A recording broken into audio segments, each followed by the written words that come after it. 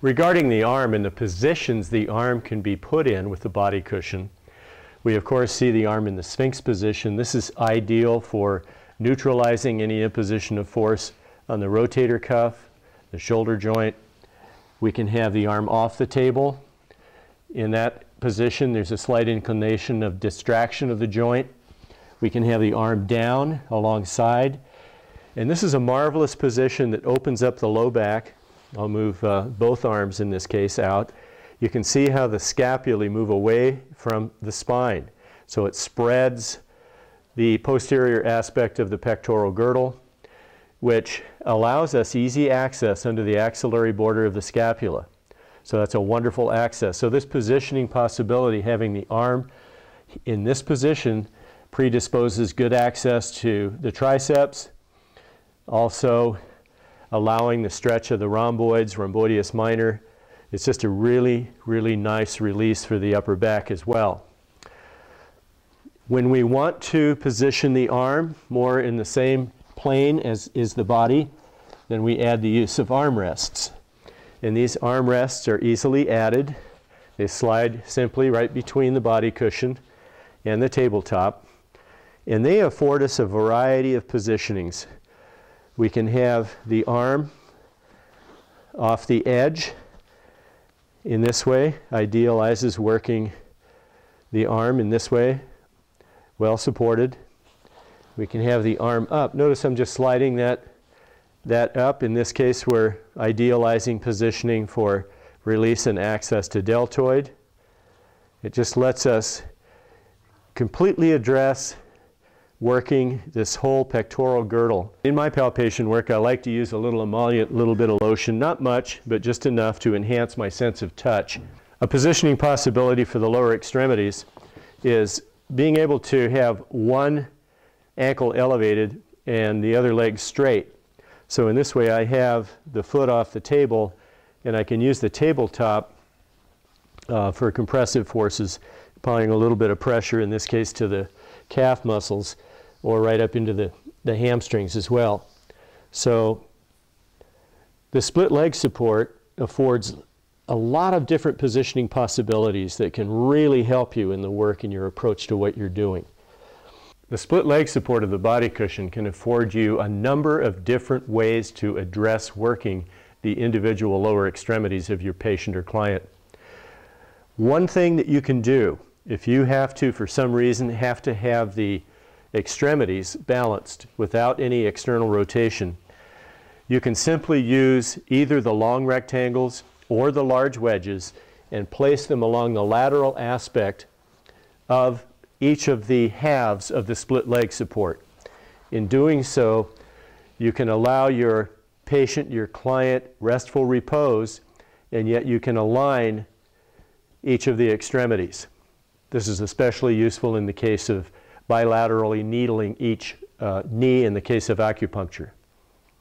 Another approach that I suggest you note that can greatly benefit you is the ability of removing one half of the leg support, working with one extremity extended. You still have the restful repose and comfort afforded by the body cushion and the other half of the leg support. In this case, you can work very readily along applying pressure on the table. You can have the leg off the table. You may wish to have the extremity supported in this way with the leg off the table. Really good way to approach active compression. We can have the positioning of the leg this way. You can move it out here and position in this way. So just want you to be aware that there are all of these positioning possibilities available to you. That's the purpose of this video. Once you've seen these things, you take mental note, you'll be better able to apply some of these things very beneficially in your approach to treatment. One of the very simple ways that I use this, that I appreciate using it, is to place it right underneath the thigh.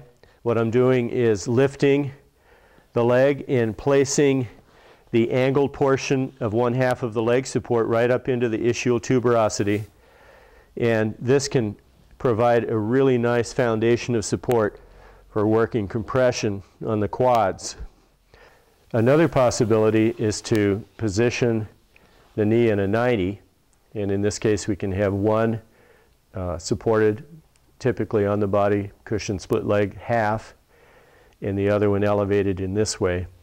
Another possibility is to elevate both knees, and in this case you can alleviate any pressure on the low back and also predispose the abdomen very well to working deep into the abdomen, releasing and predisposing the musculature here very, very well for access, perhaps the psoas.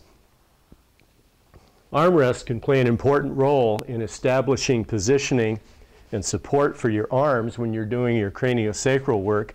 This allows your subject to be completely comfortable, idealized in their positioning, so much better than flat.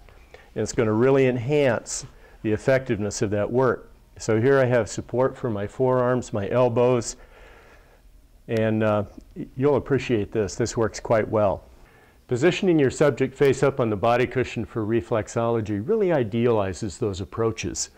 Now you notice she's positioned on the table face up more toward the foot end of the table so that her feet are off the end of the table. In this case I'm using the armrest to support her arms because I'm going to use the large wedges, in which case I also have these covered with elastic fitted cotton covers, and these two large wedges I'm going to place under her legs. And so what that's going to allow is a nice ease of support for her legs, and it's going to present the feet just perfectly for me to be able to do my reflexology.